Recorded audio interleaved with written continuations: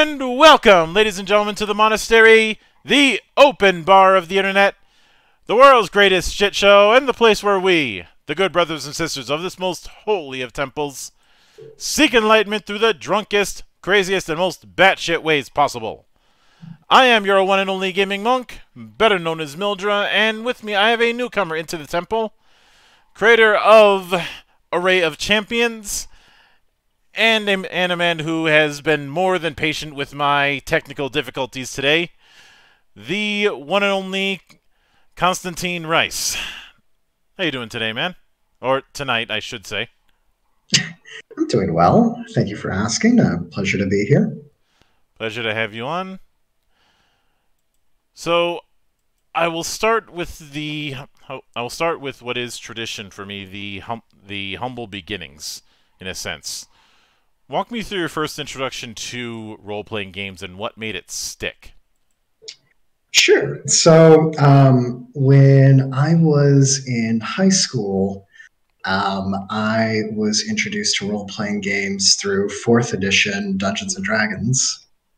And I really liked the idea of it, of role-play games in general, because it was basically a more imaginative version of video games to me. And then, from 4th edition, I ended up branching out into Call of Cthulhu, Vampire the Masquerade, and seeing, what else there was beyond D&D. And just, I really, really enjoy the combination of roleplay and a defined set of mechanics for gaming, the freeform nature of it. And I think as I grew older, I actually really appreciate 4th edition specifically of how it codified mechanics, and I think was a large source of inspiration for myself.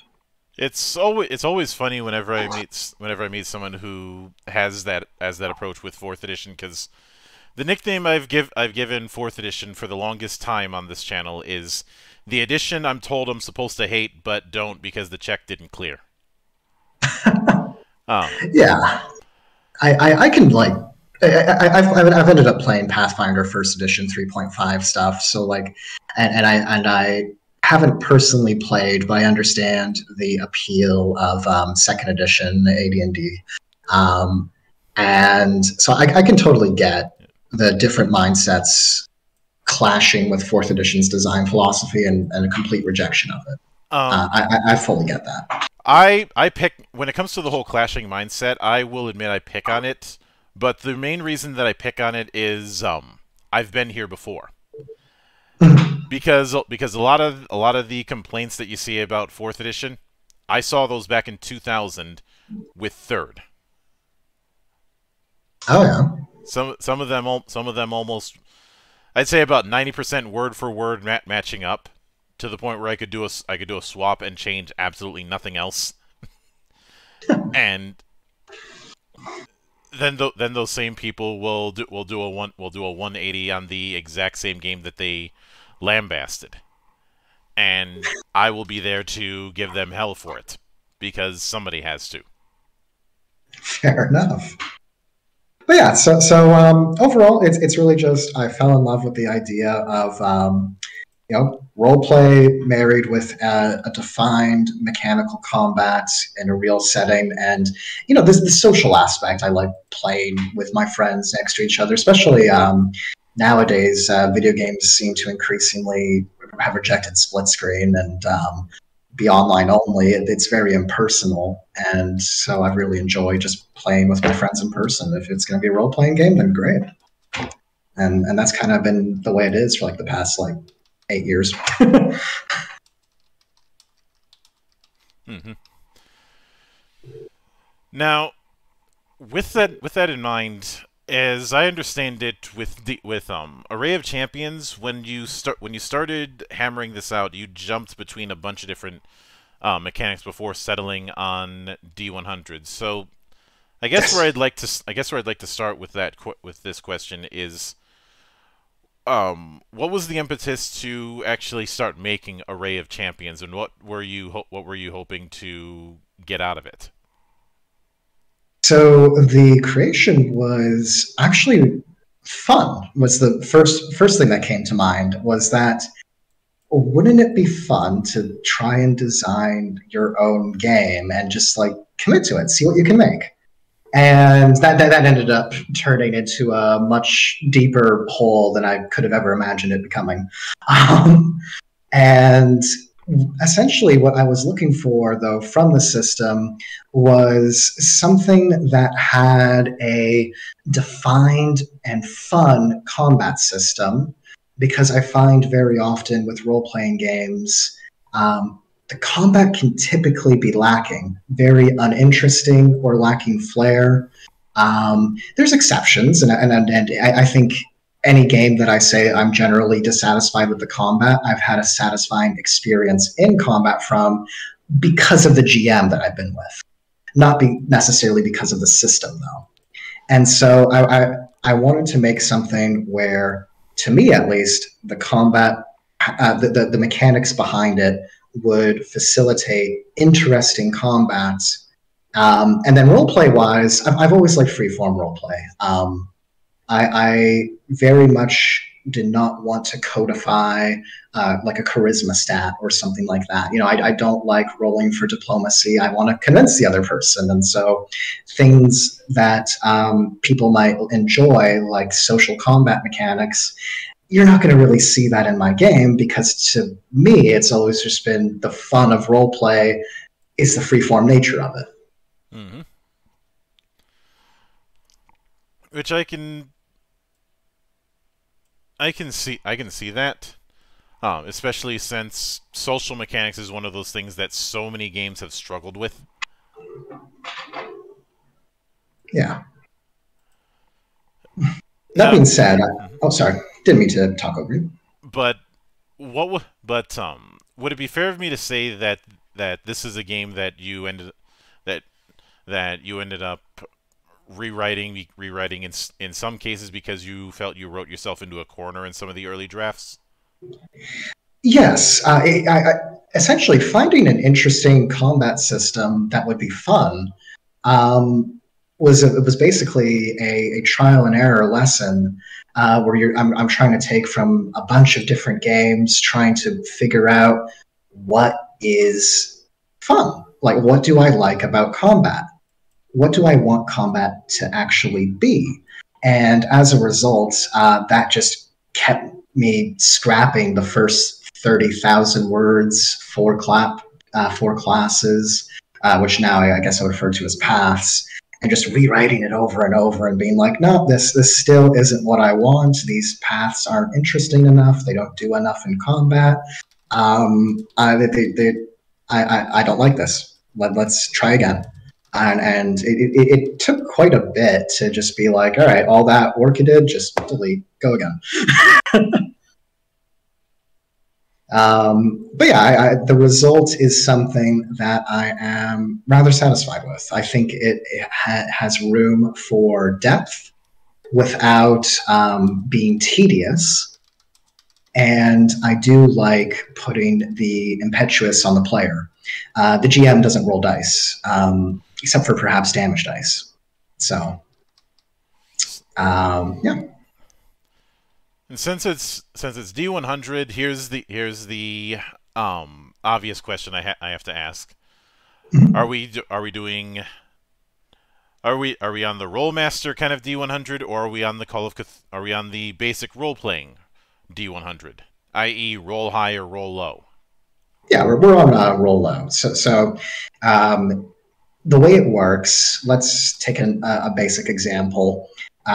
We're going to do a basic strike action against a goblin. You're going to take your weapon attack, you're going to subtract the other individual's physical defense, and you're going to roll under the number. If after the subtraction, the result is 100 or greater, don't roll. You're going to hit, because you can't roll, higher than a 100 on a D100. So yeah. Mm-hmm. And I'm guessing there's plenty of roll under D100s that have different thresholds for criticals and the like. Some put it at 5, some put it as low as 1. What would be the default critical threshold or its equivalent in your system? Default is 1, and it's maximum damage. It can be expanded. There's abilities that'll increase your crit range. When the GM book and magic item vault comes out, that will have items that will allow, or enchantments that will allow crit range to be expanded. But by default, it's 1. Yeah. Something I do find kind of interesting is the class and path setup, especially with the naming convention you have with the class. Was D20 Modern one of the games you took a little bit of inspiration from? I think subconsciously that there is inspiration from there. It's not something I directly thought about, but yeah, it is something easy to attribute it to. Yeah, I mainly say that because of the naming convention. You know, inspirational hero, cunning hero, valorous hero, inexplicable hero. Granted, go ahead. Oh, sorry. I was going to say that I guess it really came down to what do all the different, fighter type things, like what's a fighter, a barbarian, a paladin, all have in common? They're valorous. You threw that in there. What's a bard and a priest have in common? Well, they're very inspirational. The wizard one, I think, all the different magic casters out there, inexplicable is a bit of a stretch, but I think it works. Yeah. Now, with that in mind, of course, the other aspect is the path system, which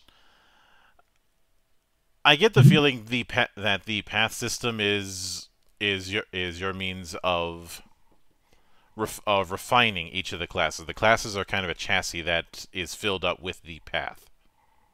Yes. So the game is 20 levels, much like D&D. Odd levels, you will get 1 ability from your basic class and 3 from your path. Even levels, you get 2 abilities from your race. Mm-hmm.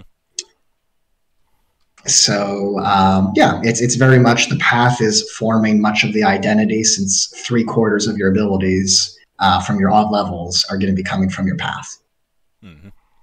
Which is why paths have 10 levels worth of abilities.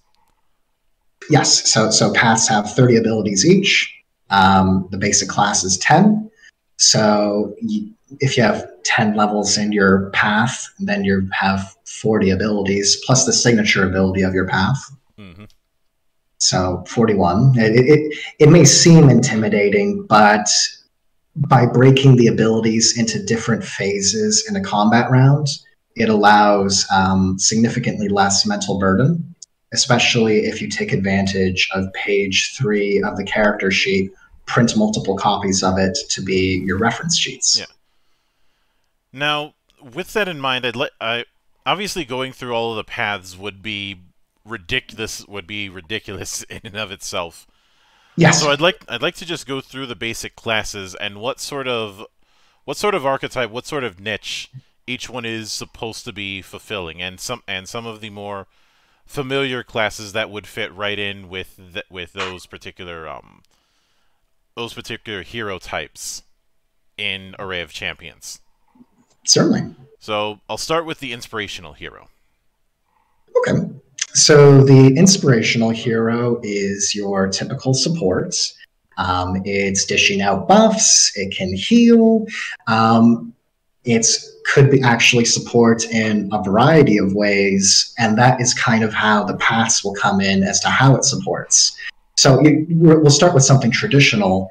A bard, they're going to be supporting the team by taking the basic ability of the inspirational hero, which is, I'm sorry, I just need one moment. I want to make sure I have my thoughts gathered before I say this. Okay, so yes, the inspirational hero, inspiration is their basic ability. So the bard takes it and is going to modify it to start affecting more allies, to have a larger range. It's basically an all-arounder support.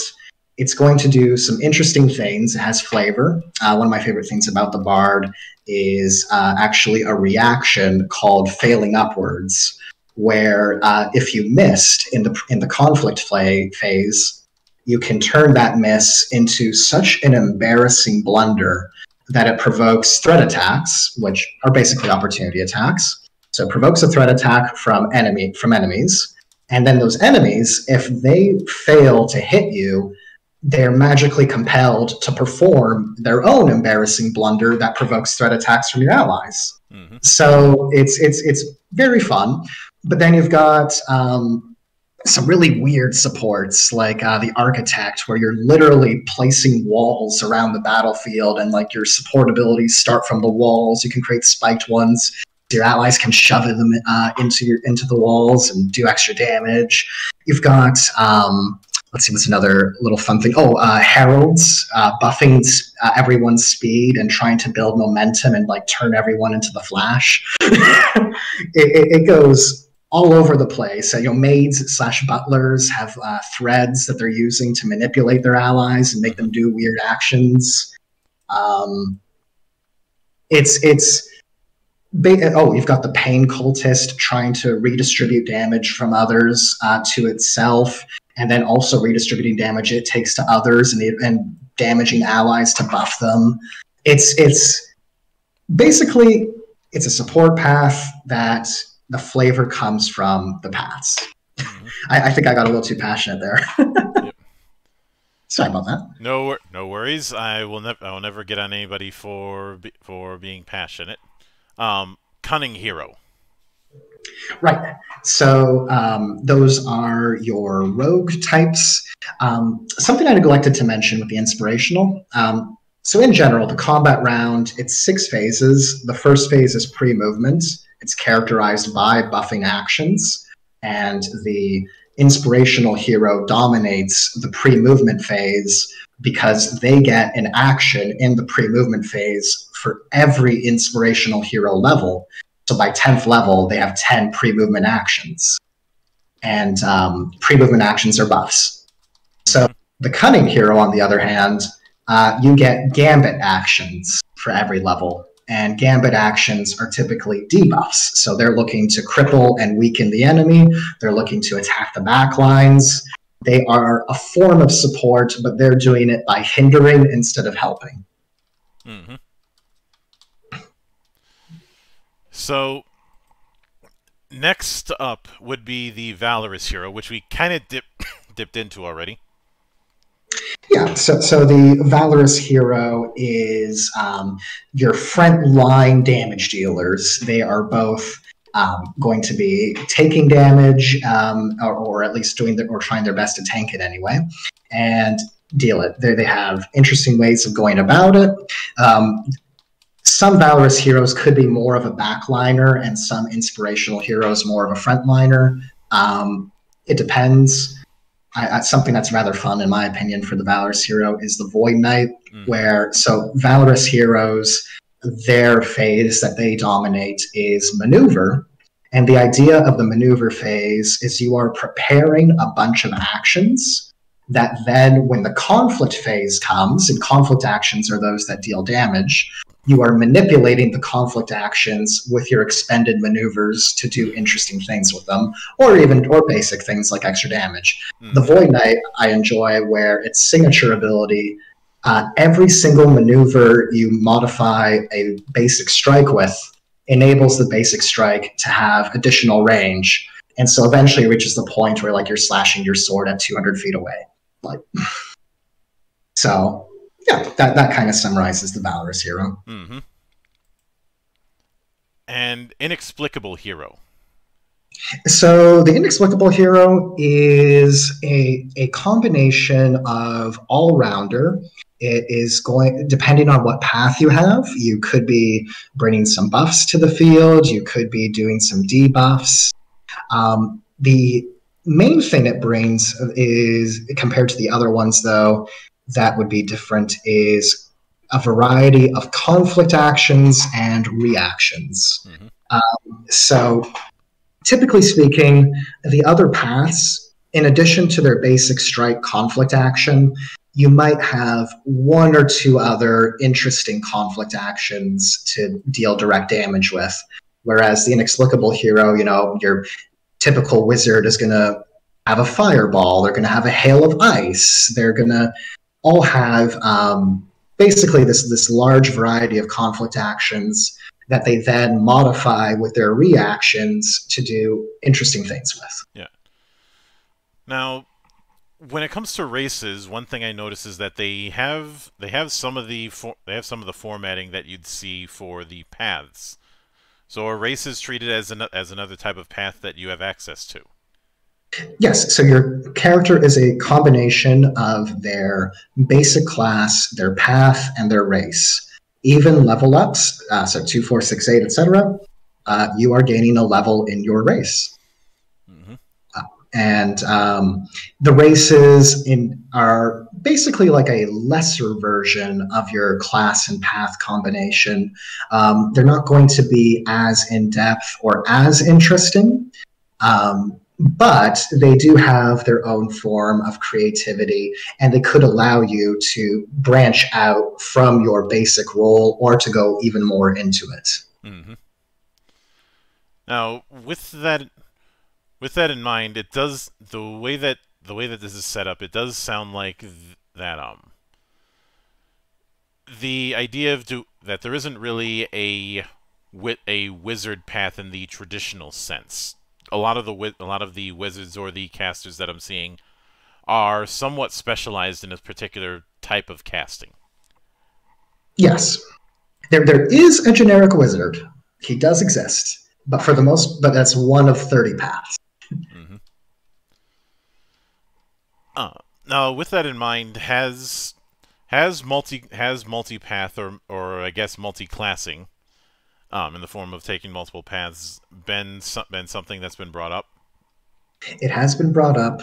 It was considered and ultimately rejected because I wanted to have a balanced experience where I wanted the room for crazy shenanigans, crazy combos, crazy things for your character to be able to do. Like a 10th level necromancer, I believe, can have 1 million skeleton followers. That being said, I don't want those big epic abilities that build on themselves on each level for a character to fall behind because you did multipathing by mistake. Essentially, I want it to be fun, but I don't want any character to fall behind, and so the sacrifice was no multipathing. Which certainly makes sense, and somebody multipathing a certain way could result in things getting a little bit ridiculous. Yeah, you could either end up above or below the expected trajectory, and I just don't think that's fun. Now, given how front-loaded character creation is, was this a game that you had built with a specific setting in mind, or was it a case where you wanted to go somewhat setting agnostic? So I do have a setting in mind. I will admit it's not fully fleshed out yet. That's going to be for the setting book. But I did have a setting in mind where I wanted high fantasy, over-the-top adventures. I appreciate low fantasy. I appreciate that starter kill a bandit, stop the bandit quest. But I really, really loved, I think my favorite campaigns were ones where things got over the top and ridiculous, and we're trying to negotiate with NPCs to basically build armies and stop literal gods, and the trials of Hercules. Those sort of over the top things are the source of adventure that I wanted. At the same time, though, I wanted to have a little bit of a unique twist in there, too. You'll notice that the races, they include things that are typically considered enemies. You know, you've got giants, you've got minotaurs, you've got naga, orcs, vampires. These are default races in the game because in the official setting, all races have morality. They have sentience. They are not mindless monsters that are here to prey on you for existing and being a lesser being or something, or they're not primal beasts of nature.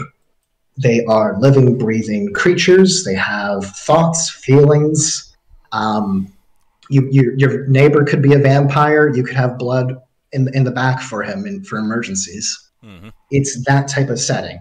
Now, that being said, I still want for there to be a unifying, incomprehensible force. I think I went a little Lovecraftian and what's the word I'm looking for? Unintentionally, with the Atlasians, where it's basically an outsider realm of creatures that are incompatible with the planes of existence of Santara, and that these are. Because, you know, at the end of the day, some people are going to want a game where you're just fighting the big bad guys and it's not too complex. And that's sort of what the Atlasians are for, but they're going to be much more interesting in what they can do and in their abilities. And I think my system has facilitated the creation of an interesting bestiary, which I'm very happy with. Yeah.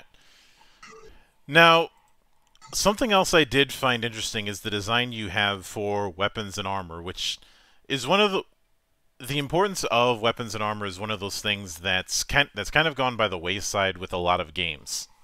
Whereas here, it's another thing that's going to play a big factor in your particular playstyle when it comes to the maneuvers and passives that weapons have. It's not just damage die and damage type. Yes. Indeed, I think you can kind of look at the root philosophy of my design as what could be fun? Is it really fun in combat for your weapon to just be a vehicle of damage? Wouldn't you like it if your weapon was a little more complex? It had a little more flavor, not enough to overwhelm you and to have like a whole subsystem just centered around your weapon, but like just something to make it meaningful. And so that led to the weapon system you see before you. And then likewise for armor. So I know that a lot of people dislike armor as dodging, which, you know, how D&D handles it, and prefer armor as damage reduction. I saw that in a lot of discussions of game design. But in this case, I kind of figured I've already kind of layered on the complexity. For armor, let's keep it a little more simple, but give it just a tiny bit of spice as well, where armor is giving you bonus. All the armors in the game are good. And in fact, they are as equally good as other armors within the same class of light, medium, and heavy. It's just where the defensive statistics are distributed. You know, you're going to be more light, more agile, you have more AoE defense.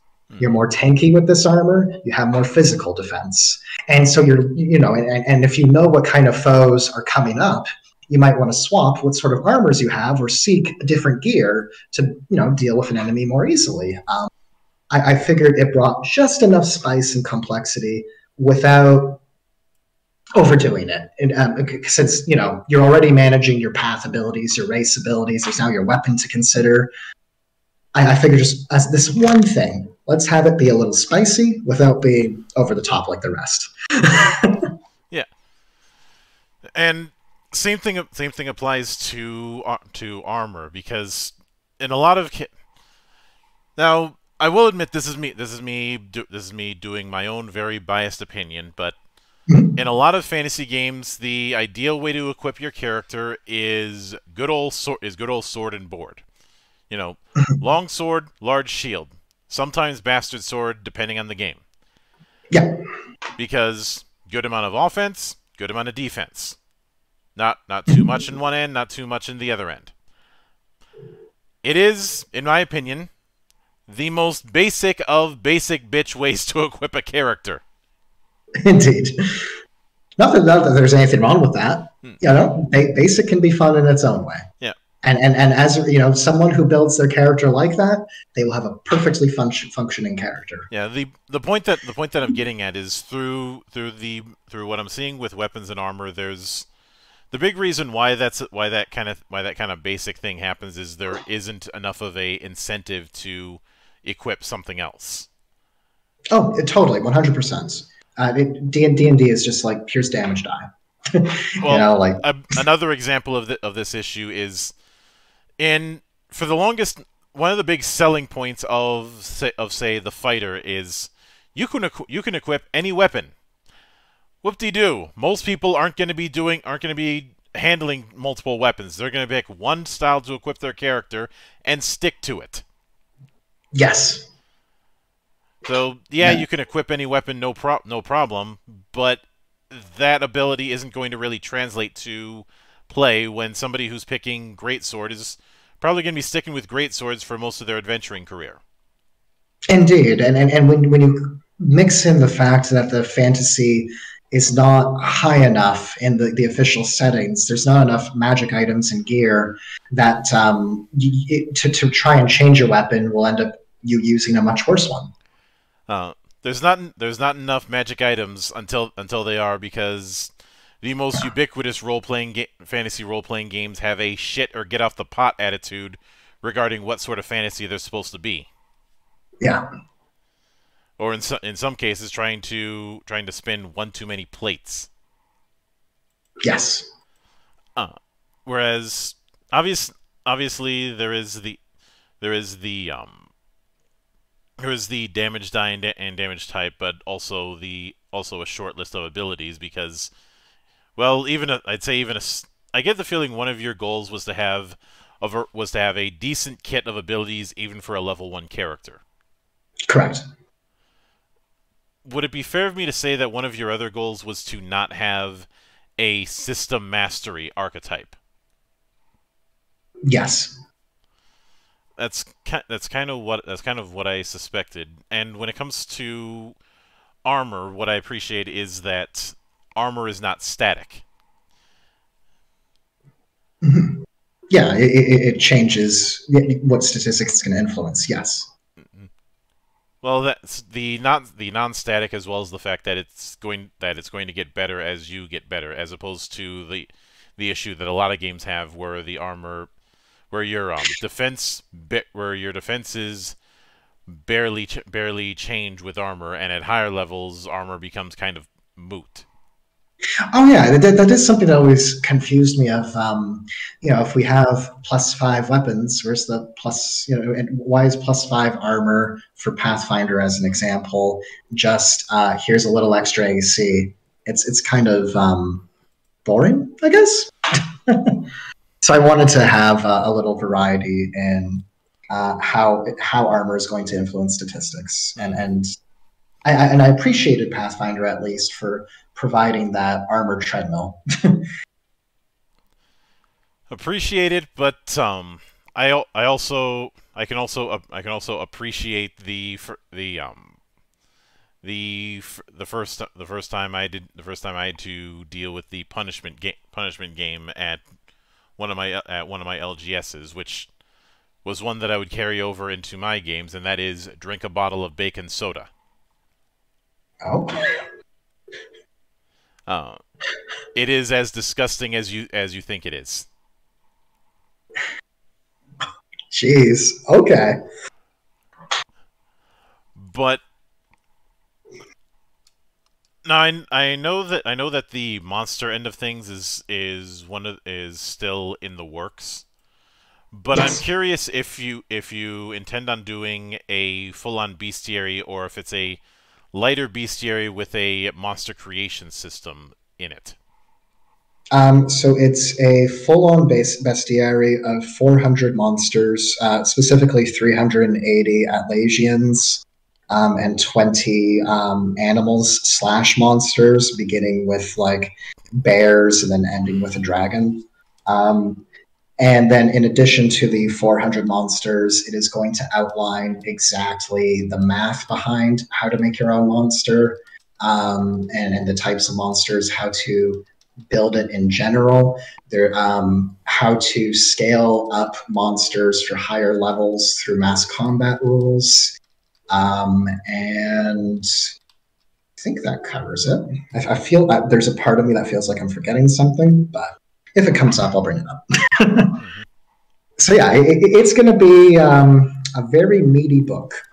I'm pleasantly surprised with my own progress on the bestiary, because one of the challenges of it is how the monsters scale. They have 2 abilities per level, so a level 1 monster plus their basic strike action. So a level 1 monster, you've got 3 abilities to keep track of, but then you hit level 5, and now there's 11 abilities there, and creating 11 abilities per monster for the level 5 ones, in of its, or I guess 10, since one's just the basic strike, is quite the endeavor. And then you hit level 20 monsters, and it's like, okay, this thing has 40 abilities on its own. So it's a very fun creative exercise to try and figure out, how am I going to distinguish these Atlasians from each other through the mechanics I've created. And I feel very lucky that I've created that my system allows my own creativity to kind of flourish in that way, to create even little puzzle monsters. I think one of my favorite ones for level 1 is called Tricky Feet. The Tricky Feet is basically this little tiny guy who is invisible. He has basically, I guess you could even just call it a stand. It's like a giant monster ghost thing that the Tricky Feet is trying to buff its allies while being completely unnoticed. If you attack its little ghost thing, you'll feel that it's wrong. And as a result of that feeling, the GM is supposed to discreetly roll a perception check for you. One of the rare times the GM actually rolls. Actually, sorry, no. I forgot, that's an older version. I managed to rewrite that into a way where the GM doesn't even need to roll. The GM takes your hit results as a perception check as well, to see if you completely understand that what you're hitting is wrong. And the moment you understand fully that what you're punching isn't real, you can now see the Tricky Feet. And the reason it's called a Tricky Feet is because it's creating this giant monster as a distraction while it's buffing its allies. But the footsteps of the monster are all wrong. It's a little thing and it's trying to make big footsteps. So yeah, that's just one example of one level 1 monster. So yeah. Yeah. Kind of went on a tangent there. No worries, tangents are part of the game here. But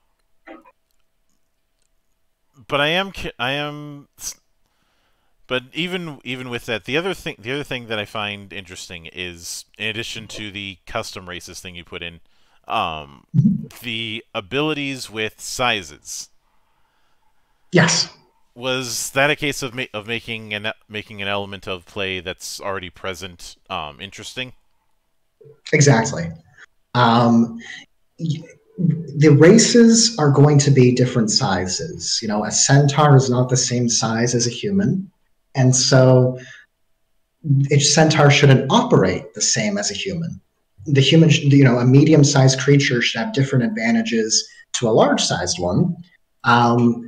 And yeah, that was kind of just inspiration of like, okay, I already have races kind of as their own class, and so there's distinguishment through that. But what about races that are the same size as each other? Let's or different sizes rather. Let's try and put a little extra spice. All right. So yeah, that's the origin of that. And so what size you are grants you 3 more abilities. And again, that adds to level 1. You're going to have 3 abilities from your size, 3 abilities from your weapon. You're going to have 1 ability from your basic class. You're going to have 4 abilities from your path. And I think what's fun is I'm seeing you have all these abilities, and a lot of people are going to go, oh God, how's a player going to keep track of that? Again, the combat round, it's 7 phases. and players go simultaneously during these phases.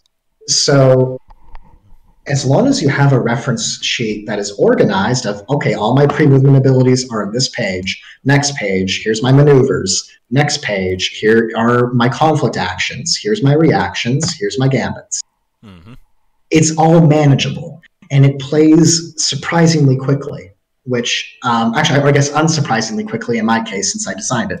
But it's something I'm very happy about, that I can throw this amount of customization at people, and in terms of their in-game tactics, and they won't get overwhelmed because it's all broken up in digestible chunks. Yeah. Now taking that into account, I'm guessing that, would it be fair of me to say that this is not a game that is strictly doing grid-based combat? It's leaning more into theater of the mind. So it's actually designed for either. Everything's is outlined in feet increments for abilities. So you can play on a 5-foot grid, a 5-foot square grid, and it will work just fine.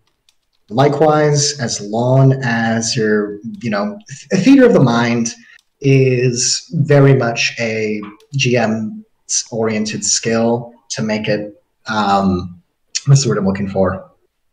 To make theater of the mind feel visceral and real to players, where to understand their positioning takes a very good GM, in my opinion.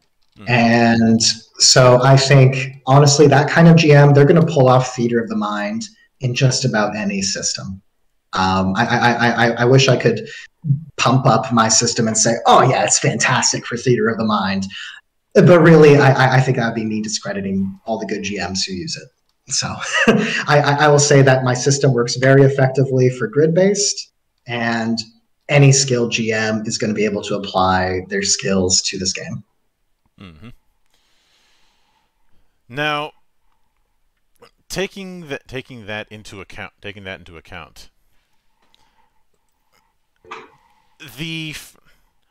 what would you say you'd be shooting for as far as a release window for the bestiary? End of March. End of March, which we're going to be coming up on soon. Yes. I can certainly see that. Now, with that in mind, since there's been a lot of doing and redoing with the game, what were some of the big takeaways you ended up learning, arguably the hard way, during playtesting?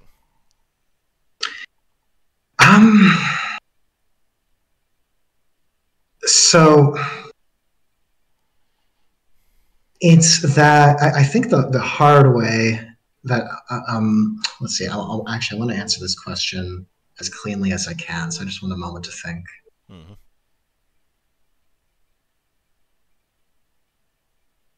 The distinction between rules as written and rules as intended is something that I'm sure everyone has heard about and has debated about, even on their preferred internet forum. However, seeing it live in practice from something I wrote is very much a eye-opening experience of how precise you need to be with your words and the room for error that you are creating every single time you write a sentence. And when there's 225,000 words in this book, there's a lot of room for error. So I think it really instilled diligence, because what the players read is not necessarily what I meant unless I am very precise with my words. Mm-hmm. So, and I can certainly see that, and I've had more than my fair share of experiences of using and abusing rules as written both ways. Not to be a rules lawyer to try and make some OP thing and then claim it isn't that bad, but just to find little ways to mess with people. Yeah. but I will certainly be looking forward to seeing how things develop within Array of Champions. And, and with that said, I would like to sincerely thank you for taking the time out of your schedule to come all the way to my temple and enjoy the madness that happens around here. Well, and I'd like to thank you for having me on. It was a pleasure. I know that I went on some side tangents, and a couple times I even talked over you, and apologies about that. I really appreciate this opportunity. It was very fun. Mm-hmm. And of course, anytime you see fit to return to the temple, the door is always open. As I often say around here, drinking is not mandatory, but it is encouraged. Well, thank you. And of course, a sincere thanks to everyone who took the time out of their schedule to come onto the show and enjoy the madness. And there will be plenty more where that came from, as there always is here, on the open bar of the internet. But until then, on behalf of the good brothers present and not present, my name is Mildra. I am your gaming monk. Stay fucking frosty, everybody.